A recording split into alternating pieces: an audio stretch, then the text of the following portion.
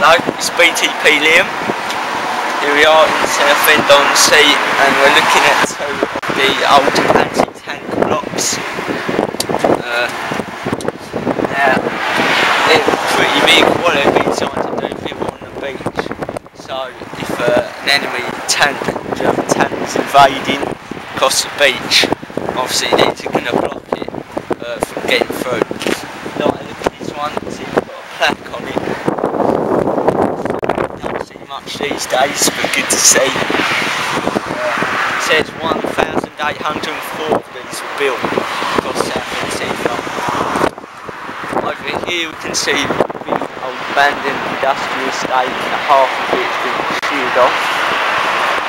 It's quite massive, open, and then that red brick wall there has in fact got a pillbox hidden behind it, which you can just see the top of sticking out over the wall, and it's got a slit in the wall, so the firing hole in the pillbox will be able to shoot out of that wall, and the wall will be acting as a bit of a disguise. We're going to go over there and show you. We're back at the anti-tank blocks, but over the seawall, just so you can see them. They look a bit more of a realistic size here, whereas they looked a bit tall on the other sides. Here they are. We've got some sort of metal thing there, obviously part of the construction, probably to keep the block together and not from crumbling off. Part connected to that industrial area. We do actually have an old jetty there, but it's been demolished and removed. Probably must have only been a few years ago, because there was a big old jetty there, obviously probably shipping goods to the industrial site, which is no longer there anymore. We're going to look at the remains of it. I don't think there'll be many, but there may be a few things, and we're going to show you that pillbox after.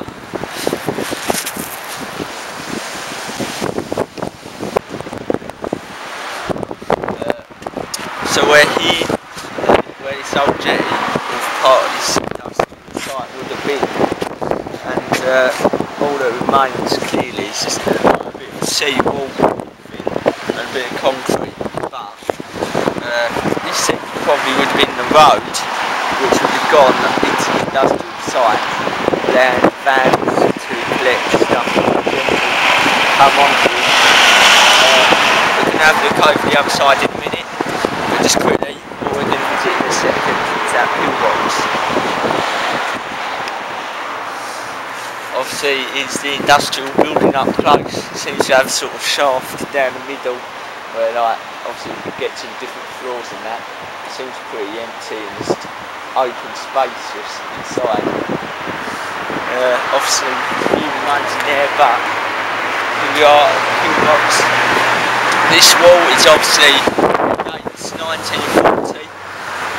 It might have even been built in 1940, because of course it's got a slit in it, which is connected to the pillbox's firing slit, so it acted as a disguise pillbox. So when the invader came over, they think it's just a brick wall, and in fact you can shoot out. So it is obviously an old wall in itself, along with the pillbox. Just see the concrete top of it here, sticking out. In here you can just about see most of the pillbox. Finally, I'll just quickly show you.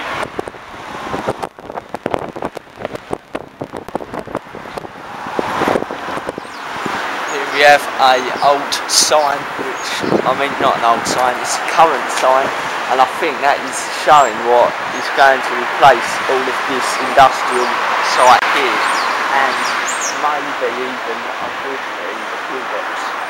We have to just wait and see. Right, we'll see you later in Shrewsbury Battery.